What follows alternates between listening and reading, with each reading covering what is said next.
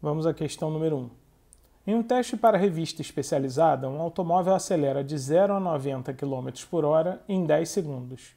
Nesses 10 segundos, o automóvel percorre, letra A, 250 metros, B, 900 km, C, 450 km, D, 450 metros e E, 125 metros. Vamos então à solução da questão número 1, onde ele diz que um carro de teste ele acelera de 0 a 90 km por hora, 0 é a velocidade inicial, 90 km por hora é a velocidade final, em 10 segundos, é o tempo que ele leva para acelerar de 0 até 90 km por hora. E ele pergunta na questão qual é o espaço percorrido, ou seja, o quanto ele percorre. E detalhe, na questão nós temos as distâncias em metro, em quilômetros, né? Uma das coisas que a gente tem que entender, sempre entender quando a gente pega uma questão dessa situação, é que como a velocidade ali está em quilômetro por hora, nós vamos passar ela primeiramente para metro por segundo, dividindo ela por 3,6, senhores, sempre, né? Vou fazer essa continha, né? Eu já fiz. Essa velocidade dá 25 metros por segundo, ok? 90 km por hora será 25 metros por segundo, ok? Então, para a gente resolver essa questão, a primeira coisa que a gente tem que pensar, eu já pensei, né, dessa maneira, que é uma forma muito simples, é a forma de nós fazermos o gráfico, né? Vamos tentar construir o gráfico da velocidade em função do tempo para esse movimento. Senhores, o gráfico velocidade versus tempo, ele é bem simples, né? A velocidade ela tem que estar em metro por segundo e o tempo, logicamente, em segundos, né? A gente não pode mexer com quilômetro por hora e segundo, né? Supor que aqui seja o zero, né? Que é justamente da onde ele sai daqui da origem, e aí ele leva 10 segundos, senhores, para ganhar uma velocidade de 25 metros por segundo, ou seja, 90 km por hora. Bom, eu vou puxar essa linha aqui do 10 e vou puxar essa linha aqui do 25, que são as linhas correspondentes, o que vão me dar um ponto, ok?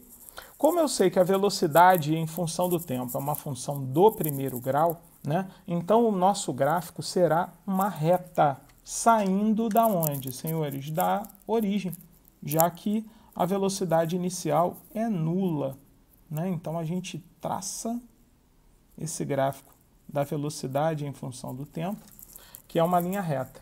E para nós calcularmos, então, o espaço percorrido, a distância percorrida, basta nós calcularmos a área entre a linha do gráfico e o eixo do tempo, que é essa figura geométrica aqui, ó. Gente, é só a gente pintar, a gente achura a figura, certo? Entre a linha do gráfico e o eixo do tempo. Reparem que essa figura geométrica formada aqui, senhores, é um triângulo, né? Onde nós podemos calcular o ΔS, que é a área da figura, ok? E como é que a gente calcula a área dessa figura? É a área do triângulo, é a área do gráfico velocidade versus tempo, ok? Então, a área do triângulo é base, que é 10, vezes a altura, senhores, que é 25, dividido por 2. Ok? Nós não podemos usar movimento uniforme, porque essa questão, a velocidade varia, não é uma questão de mu, é uma questão de move, tá certo? E no move nós podemos usar a área do gráfico, ok? Então, nesse caso, vai ficar 10 vezes 25, que é 250, dividido por 2, 125 metros, ok, senhores? Que é logicamente, o nosso gabarito, a letra E.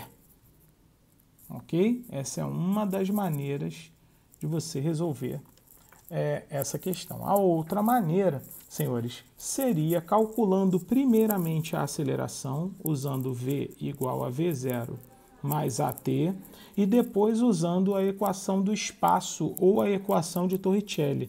Ok? Bom, desse jeito assim, fica 25 igual a 0 mais A vezes 10, ok? O 0 aqui foi para o espaço jogo 10 dividindo, a aceleração é 2,5 metros por segundo ao quadrado, ok? Esse é o valor da minha aceleração. E pegando a equação do espaço ou a equação de Torricelli, agora eu vou pegar a equação de Torricelli para essa questão, tá? V2 igual a V02 mais 2A ΔS, ok? Podemos calcular também através dessa equação. Assim ficamos com velocidade final 25 ao quadrado é igual a velocidade inicial, que é 0 ao quadrado, mais 2 vezes a aceleração, que nós calculamos, 2,5, vezes o ΔS, que é a distância que eu estou querendo na questão, né? Eu já sei que é 125, mas eu vou resolver. 25 ao quadrado, 625, ok? Isso é igual a 2 vezes 2,5, dá 5 ΔS. Daí nós jogamos o 5 dividindo para o outro lado, 625 dividido por 5, senhores, o ΔS é 125 também. Logo, eu posso concluir que essa questão ela pode ser resolvida de várias maneiras diferentes. Se você quiser substituir pela equação do espaço, também poderíamos ter substituído. Ok, senhores? Um grande abraço e até a próxima.